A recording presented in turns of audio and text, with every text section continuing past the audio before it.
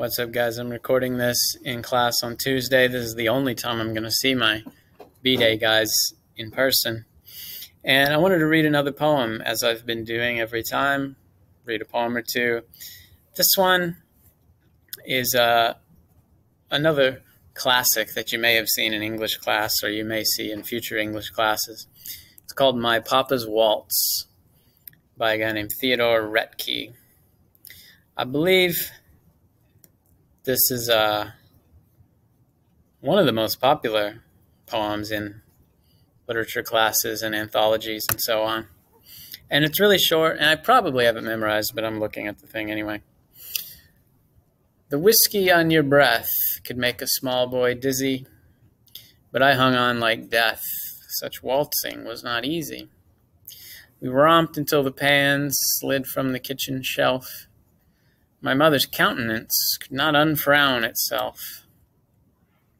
The hand that held my wrist was battered on one knuckle. At every step you missed, my right ear scraped a buckle. You beat time on my head with a palm caked hard by dirt, then waltzed me off to bed, still clinging to your shirt. That poem was published in the 1940s, and when it came out at first, people thought, oh, that's a nice memory of, oh, Dad came home and he kind of, do that thing where, like, the kid's feet are on top of the dad's shoes and the dad takes a step and kind of, brings the kid with him around. And that's how it was for a while. That poem was kind of known as like, oh, it's a nice little mild memory. But in the 70s and 80s, people started to say, wait a minute, what if it's a message about abuse? What if this father is mean and violent and drunk? And in the poem, you can see that he's drinking. You can see words like beat and battered and scraped.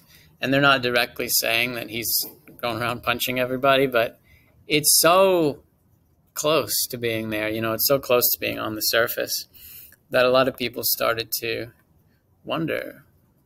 Especially in the 80s, people would go on Oprah and have some hypnotist uncover memories and say, you were in fact a victim of crazy abuse, when a lot of that turned out to be false. But anyway, it's a great poem because it shows that you don't have to say what it's about. Okay, when you write a poem, you don't have to say what it means and all of the emotions and stuff. You just have to say what happens. Okay, what's there? Describe the thing and what it looks like and what it sounds like and what it feels like. And then the reader will do the next step. The reader will think about what it means. Is it good or bad? Is it a loving memory? Is it about abuse? Well, you can go either way, and neither one is crazy. Okay?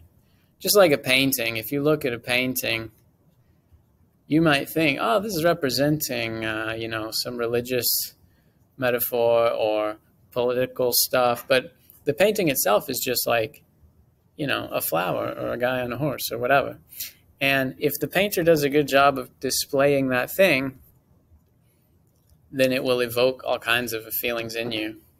But they're not like labeling the feel. They're not like saying, hey, be sad here. Hey, this is nice. Okay?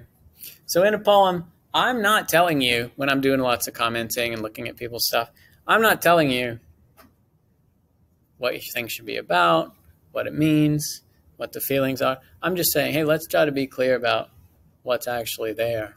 What's on the canvas if this was a painting, or what's on screen if this was a movie. That's just a thing I thought of when I was looking at some of your stuff. Today I'm going to post 2 assignments, but they're not new. One that I should have posted last time that I've already talked about a bunch, and one that's the next step that I've also talked about. So we'll get on that, and we'll see how it goes. Thanks.